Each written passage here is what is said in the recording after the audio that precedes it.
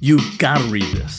Long Way Down by Jason Reynolds is a ghost story. Will Holloway is 15 years old and lives in public housing projects of an unnamed city. His brother Shawn was killed right in front of him, shot to death, coming home from the corner store. Now, Will has to apply the 3 rules he and everyone he knows lives by. 1. No crying. 2. No snitching, no matter what. 3. Revenge. If someone you love gets killed, you find that person who did it and you kill them. His brother Shawn lived by those rules, so Will knows what he's supposed to do. He gets the gun Shawn had stashed and decides to find Carlson Riggs and kill him for killing Shawn. Maybe decides is the wrong word, because Will doesn't feel like he has a choice. Rule number 3, it's an obligation he cannot excuse himself from. So he puts the gun in the waistband of his pants and gets on the elevator on the 8th floor of his apartment building. And that's where the story takes a surprising turn. Someone gets on at the 7th floor. It's Shawn's best friend, Buck.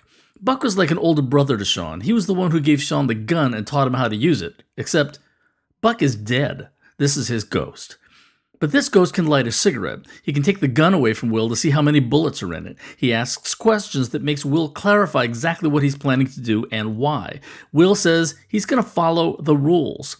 And then, as he takes that long downward journey towards the lobby, Will is visited by other ghosts. Will is the perfect name for this character because he faces a choice. He can follow the rules or break them. He has a will, like willpower. What's he going to do about his brother's murder? This award-winning book never gets preachy, but it makes the reader think about the rules. What do they really mean? What are the results of this inflexible code he's expected to live by? What are the consequences of those actions? What are the consequences of those consequences? One of the first things you'll notice about the book is that it's laid out on the pages, a few short lines on each page like free verse poetry. It is poetry, and it can be read like poetry, but it mainly feels like a story.